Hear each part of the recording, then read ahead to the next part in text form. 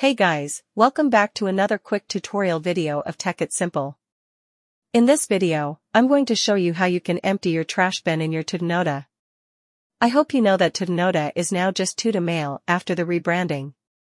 So, with that information, let's begin our video. In order to do that, you just simply have to open your Tuta Mail application. And if you saved your login information, it will automatically log you into your account.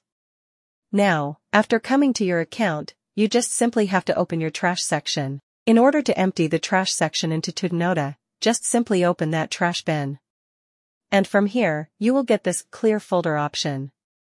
You can simply click into that button in order to clear the folder and click OK to confirm that you are clearing the trash bin.